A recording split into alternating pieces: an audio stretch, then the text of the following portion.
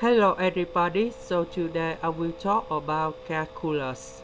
The topic today is about find the solution of x. So now I will show you the technique how to answer the question.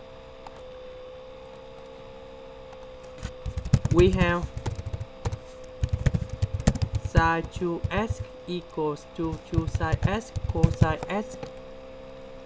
So we put this one in here. Later that we do factorization with cosine x.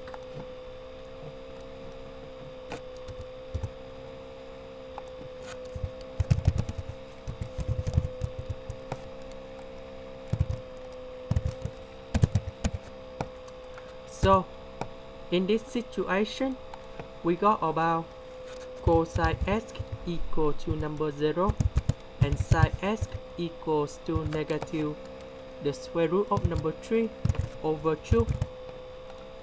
And now we can get the final answer. About cosine x equals to number 0, you got about x equals to b over 2 plus kb, and k should belongs to integers. The next one,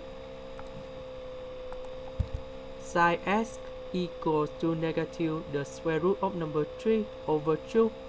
You will go about x equals to negative b over 3. And we have k to b. And x equals to b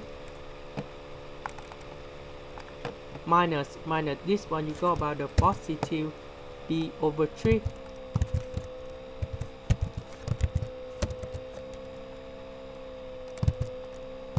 So this one you go about 4b over 3. If the question they ask when s is belong from 0 to b, the value of s should be about b over 2 plus b over 2 plus b if k equals to number 1 and negative 3b over 3. You need to add about 2b, and we keep the same of this one. So this one you got about 3b over 2, and this one you got about 5b over 3.